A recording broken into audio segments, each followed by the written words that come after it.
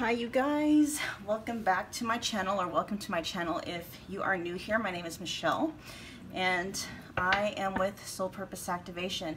Today I'm going to be doing something a little different for you guys if you've seen the title. It's all about escaping Heartbreak Hotel, okay? I'm sure you know what I'm talking about when I'm saying escaping Heartbreak Hotel. This is for those of you who have been stuck on heartbreak, a heartbreaking situation, a breakup for way too long, okay? And way too long means whatever that means for you. It could only be 3 months, it could be 8 effing years, I don't know. But the fact of the matter is, as long as you're stuck in that heartache, and a lot of the times it's simply because you don't know how to escape Heartbreak Hotel. You're not able to move forward with your path in this life, okay? So that's what we're going to do today. And the reason why I'm sharing this information with you is because I've done it myself, all right? I've escaped Heartbreak Hotel a couple of times. The first time it took me 8 years to escape. The second time it didn't take me long at all. It took me, I don't know, maybe 6 months.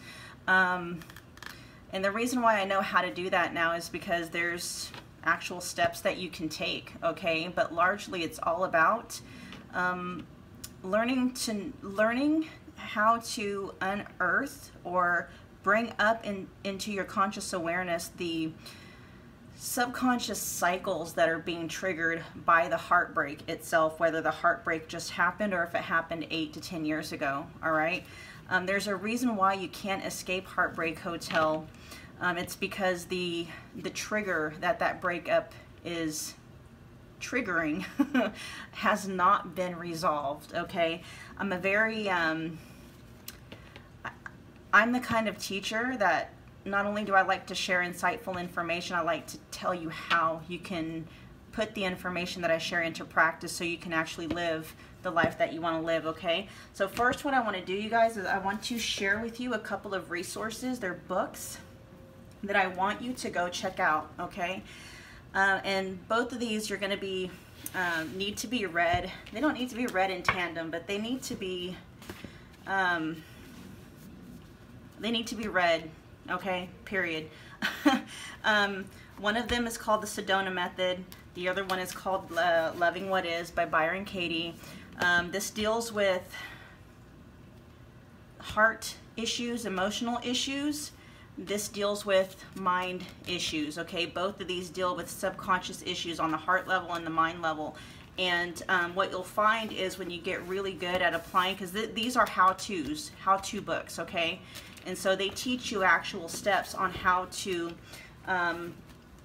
release the trigger, release through the trigger, and actually let the trigger go so that you can finally experience freedom from your heartbreak, okay? You can finally escape Heartbreak Hotel. So how we're going to do this, you guys, is I'm actually going to allow the universe to guide this conversation, to guide this video, to let me know exactly what kind of information that needs to be shared during this time, because there's honestly, I could teach about this forever. There is it seems to be so much, but honestly, once you learn the how-to,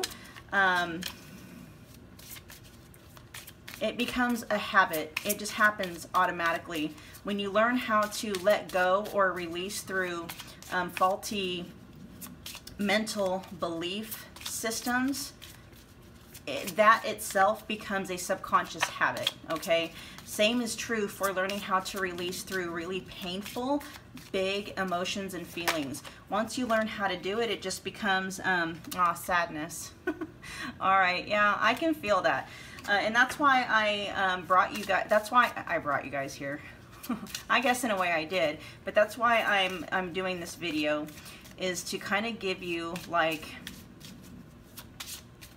I don't know what I want to call it, heart balm for your heart, healing balm for your heart. All right, so you guys, the way that this works is when you're stuck in the past, you're stuck on what someone did to you, mainly where this this wall to healing. Like, what is keeping you stuck in Heartbreak Hotel goes all the way back to a core root issue of feeling abandoned, or the fear of feeling abandoned, coupled with the fear of not being good enough or not being worthy. So what that causes is, it's like you need validation. You need someone to tell you, maybe not even tell you, you just need them to give you their presence. You know, you need them to call you, you need them to text you. You basically need to know that they're thinking about you, that you're on their mind, because in your mind and in your heart doing so, it's like, okay, I'm worthy, or I matter, or, you know, I'm worth loving, I'm lovable, okay? And you guys have to remember, some of this is subconscious, although when you're really down in the depths of the pain of the breakup, you'll see that that's true. There's a reason why you're feeling so heavy inside when you're going through separation, okay? It's because there's something that you're wanting from that person that you're not getting, and it's dissecting the reasons why you're wanting those things that is going to bring you the freedom that you're wanting, okay? So think about, you guys, why you're wanting, what is it you're wanting when you're wanting them to call you? Or what is it you're wanting when you're hoping that they'll text you or ask to see you again, or, you know, ask to reconnect with you and maybe work on things again? What is it that you're wanting? Are you wanting control? Are you wanting love?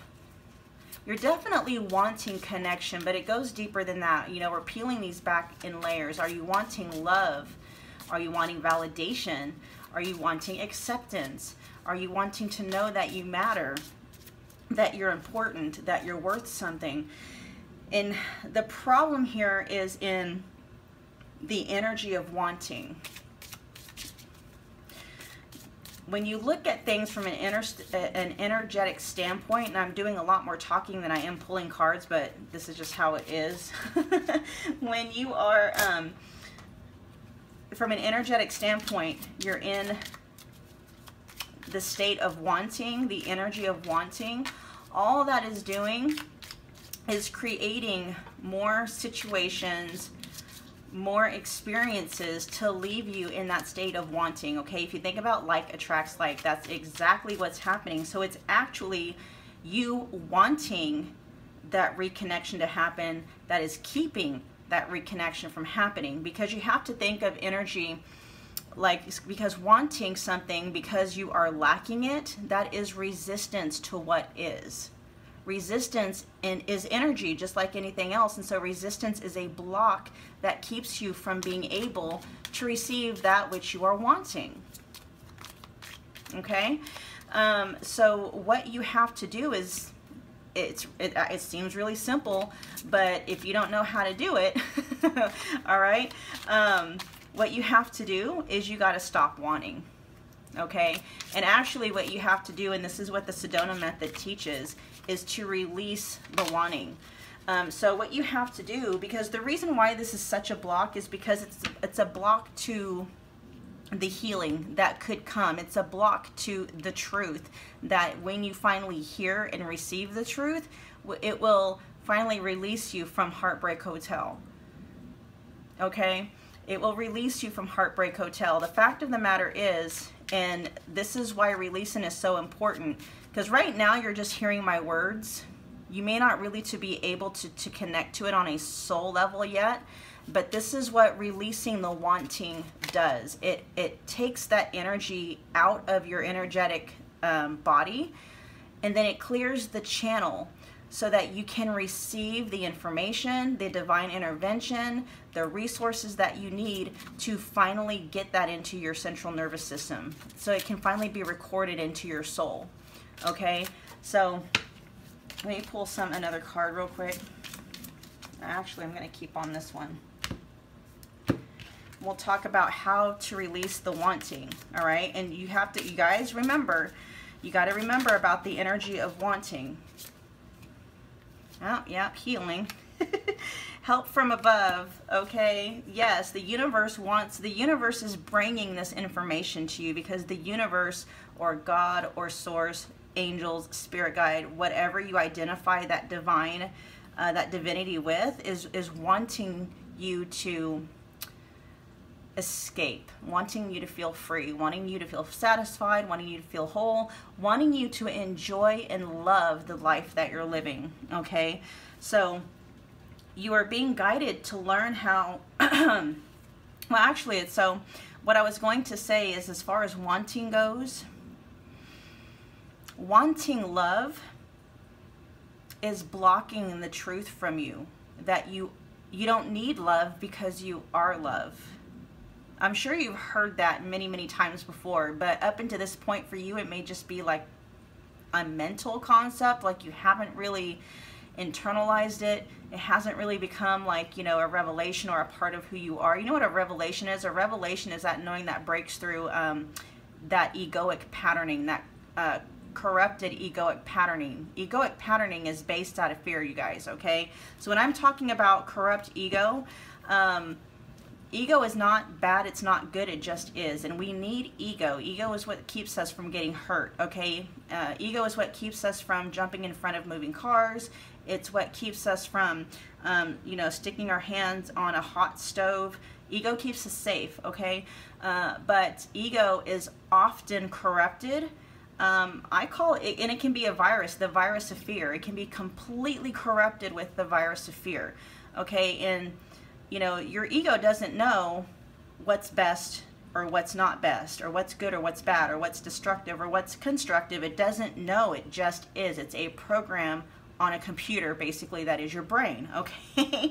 Or not just your brain. I mean, it's, you know, your subconscious is more than just your brain. But anyway, getting back to it. So when you think about the energy of wanting, in that, because when you think about wording, right, we don't want to get stuck on wording, but I do have to share it because there are some people who egos are going to get stuck on things, okay? So I'm honoring that, I'm acknowledging that. And so you've got wanting in a way where you're really you're in joyful expectation. You got the tracking number, you know it's coming, you're super excited, you're like, you know, I'm so excited, you know. Then you got the wanting where it's coming from a space of lack. You know, you want it, but you're doubtful that you can ever have it. It's that energy. You got to think about things in terms of energy. How does that energy make you feel? What does that feel like in your body? I'm trying to get this connected to you in a way that you'll be able to interact with it and eventually let it go. Okay, it's that spirit of wanting, that energy of wanting that we are working with here, because it's that energy of wanting that is keeping you stuck in Heartbreak Hotel.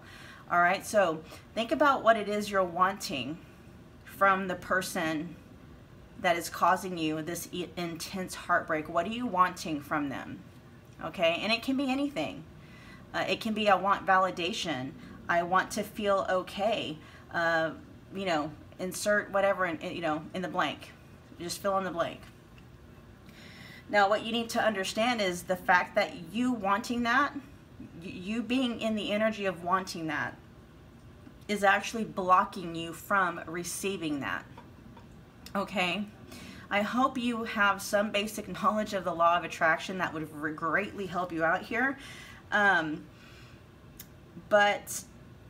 you know, and then you have to dig a little bit deeper than that. Okay? So what is the core want that is driving this desire for this other person? Most of the time, it's the core, you know, want of I want to feel safe is a big one. I want to feel safe. I want to feel validated. I want to feel seen. It can be something, but these are very, very core. And so you start working on these wants and you peel them back like an onion, okay? And eventually what ends up happening is you find the one that is the root system of the entire effed up tree. And then like magic, the whole thing from the roots all the way up to the top and all the branches just start to disintegrate, okay? So as the Sedona method will teach you, there's 4 questions that, well, 4 basic questions that you ask yourself, because you have to let go of wanting. So wanting something, like I said, is causing the block, okay? You're in resistance. That resistance is keeping this situation exactly the way that it is, okay? So the first thing that you have to do, you guys, is you have to make peace with what is. So you have to make peace that you're not getting what you want from this person, okay? And you have to allow yourself to sit with whatever feelings that brings up. And what I mean by sit with it, you know, that feeling's already there, or welcome it. You can say welcome it even. But, you know, because most of the time what we're doing, resistance pushes that down. And the bad thing about that is, if you would just let that feeling or that emotion come up for air, let it sit there, let it process, it actually leaves. What we do by maintaining resistance over something is we keep it there. We keep that energy there. Where if you would allow yourself to feel it and make peace with it, however long that may take, that feeling will start to dissipate and start to leave, and you start to feel a lot lighter, okay? So the first thing that you have to do when you're in that energy of wanting, and I really want you to connect with how you're feeling, not getting what you want from this person. What's that feeling that pops up? What does that feel like in your body? What images are going through your mind? But mostly what you're really going to be able to connect with is where is that in your body? A lot of the times you can feel it maybe in your gut, like an emptiness, or you can feel it like a dense ball of energy in your chest area. And that is literally that energy of whatever emotions that is made out of. So that dense energy could be made out of resentment, rejection, what it feels like to be rejected, what it feels like to be abandoned, what it feels like to be whatever is there, okay? So what you do is sitting with those feelings for a second. You're welcoming it. What does welcoming it mean? It means allowing those feelings to sit there with you at the table. It doesn't mean you're inviting them in. They're already there. So what you're doing is you're letting them sit there with you. You're letting them have a voice. You're listening to what they have to say. And everything that comes up out of this session is what you release through, okay? Because these wants are made up of emotions and thought patterns.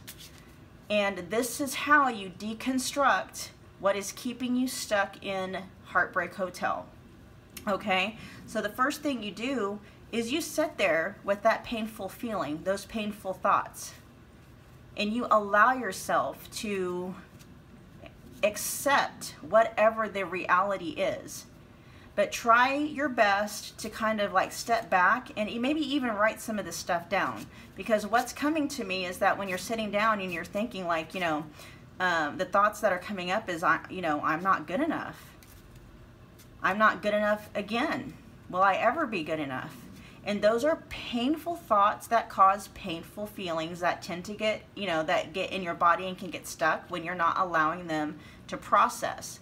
Okay, and this is where loving what is comes up, because loving what is, when those thoughts pop up, those painful thoughts that say I'm not worthy, loving what is, this book teaches you how to question those thoughts. Just because you're having those thoughts doesn't mean they're true.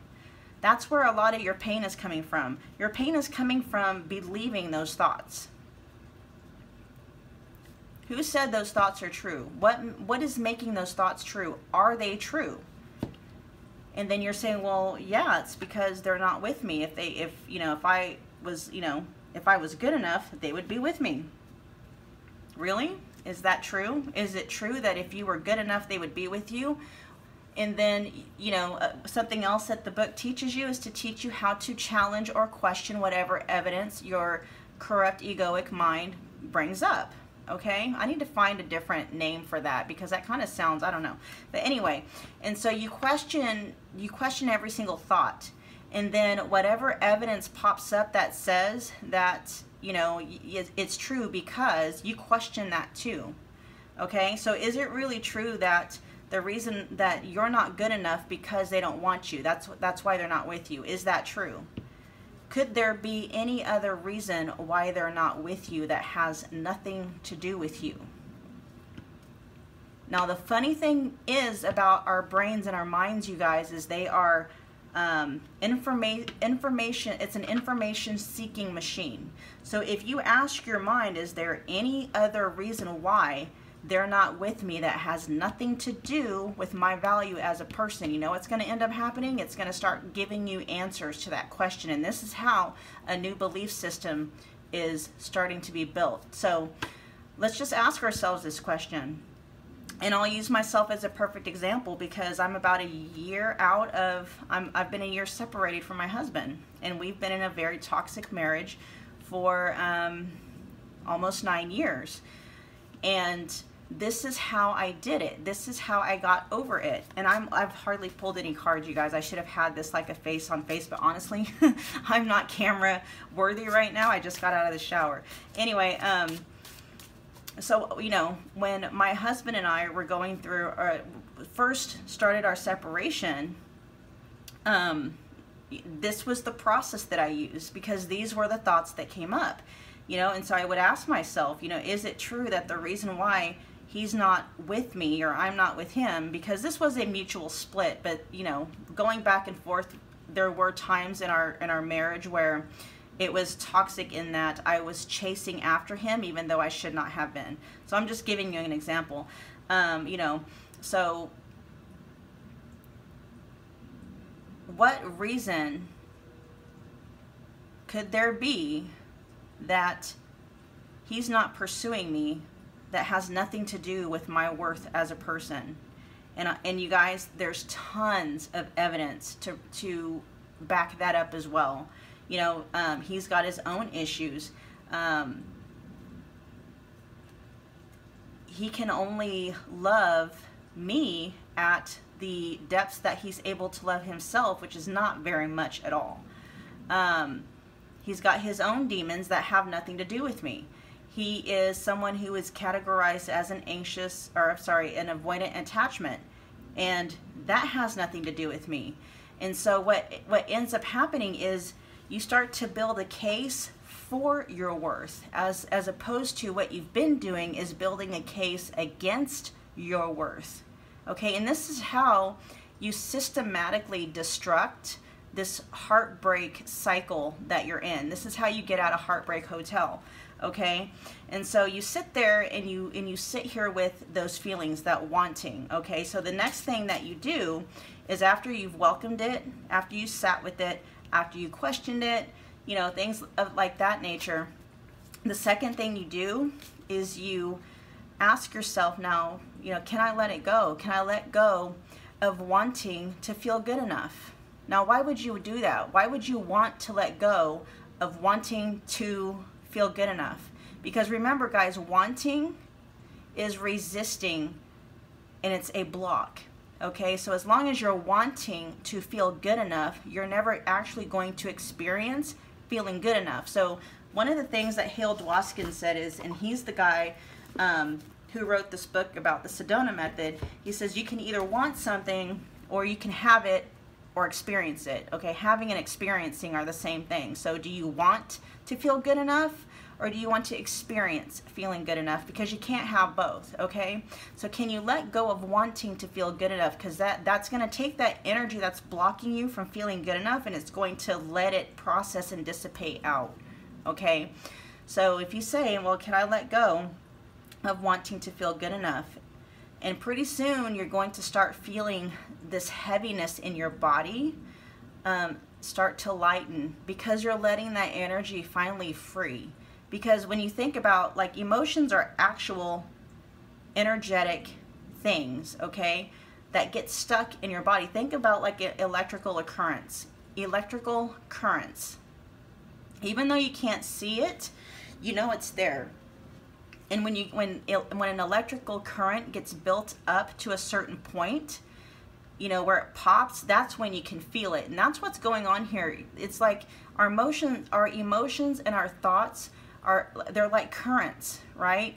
And when we hold on to something, so like when one comes up where it's like causing us to feel really heavy, dark, you know, thoughts and feelings and stuff like that, and it's like we try to resist it, like we don't want to let those things process, we're actually keeping them stuck in our body, where it is allowing those thoughts to cycle and cycle in our minds, in our energy bodies and stuff like that.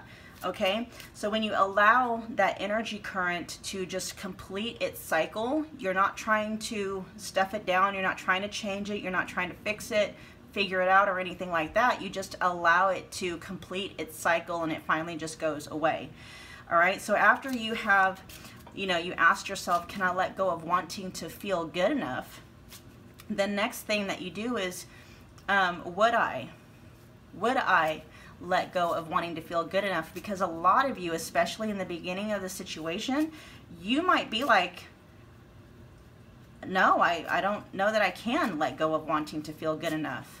So, you know, the next question then is kind of for that. It's like, well, okay, but if you could let go, would you let go? And then your mind, you know, the egoic mind is going to be like, oh, well, yeah, you know, of course, if I could, I would. And that is still releasing and taking the lid off of that so that it can process and go. The next question and the last question is when? When will I let this go? And what always comes up is, now's a good time. I mean, you could, if you wanted to, say, well, I don't know, you know, maybe I'll let it go tomorrow. But honestly, you know, how long do you want to hang on to that painful feeling? How long do you want to hang on to the feeling of not feeling good enough? You really don't. And so naturally your mind is going to say, now, you're gonna let go of it now. Okay? And that's the process of actually letting go and releasing what is keeping you stuck in a heartbreak hotel. All right, I'm gonna see if the universe wants me to talk about anything else. Maybe some of you here have some, oh, Phoenix rising. Not only are you guys going to escape Heartbreak Hotel, you are going to be a whole different creature in a most gorgeous, magnificent way. Because you're learning, okay? You truly are going to escape from Heartbreak Hotel. And especially once you really learn, because this process is going to become, it's going to become second nature, okay? It really is going to become second nature, so that you're not even having to think about the steps.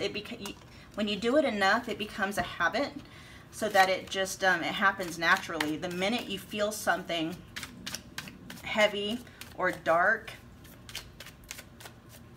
it's a subconscious process that happens that allows you to just release right through it so that it doesn't get stuck, okay? Let's see. I'm going to get some messages from the universe to us, to you. So, seeing how this worked out, I actually did not pull a lot of cards. I did way more talking than pulling cards. So the next time, you guys, when I do this kind of a talk, it'll just be face-to-face, okay? Video-wise, anyway. It'll be a lot more interactive, so you're not looking at an empty desk. All right, let's get some messages. Can we get some messages, universe? Some loving messages. It's kind of funny, I'm not getting any jumpers.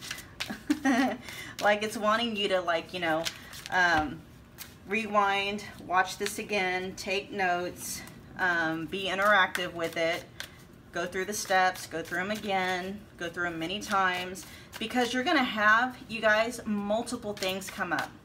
Like I said, one feeling is going to come up with 10 different belief patterns. I'm not good enough.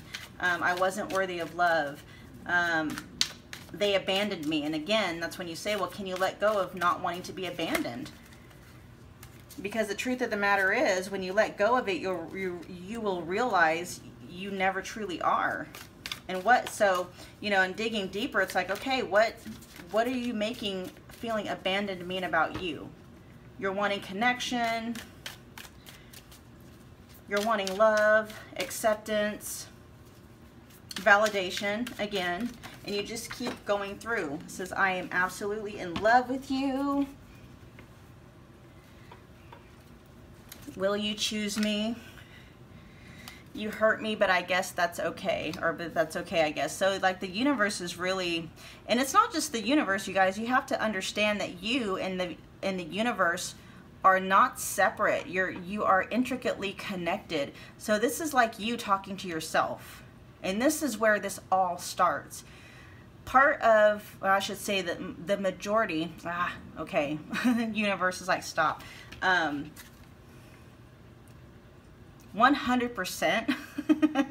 100%. This healing starts with realizing that everything you're looking for outside of yourself is a lie keeping you from the realization of who and what you truly are, okay? You don't need love because you inherently are love. It's like asking a chair, can you be a chair? And the chair is just like, I am a chair, I'm just here. You know, how can a chair look for another chair outside of itself? You know what I mean? To give the chair what it needs. It's like a chair is just there. And this is basically the same with you. It's like you're looking for something outside of yourself that you already are.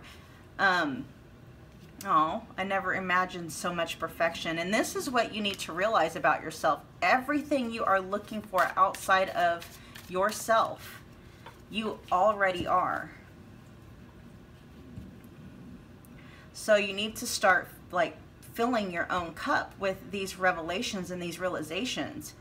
You know, if you are believing a lie that you're not worthy because someone outside of you isn't, you know, treating you the way you want to be treated, they're not giving you the attention you want or need, or they're not giving you that validation,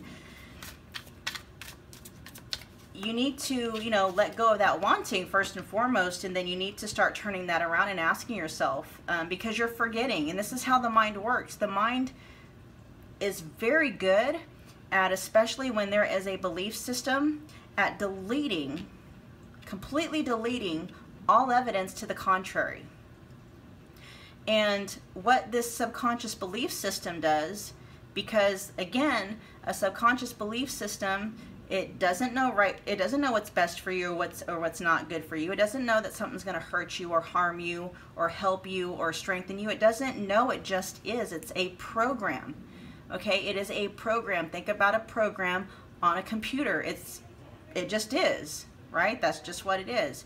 And so, and that yelling in the background just threw me off track, you guys.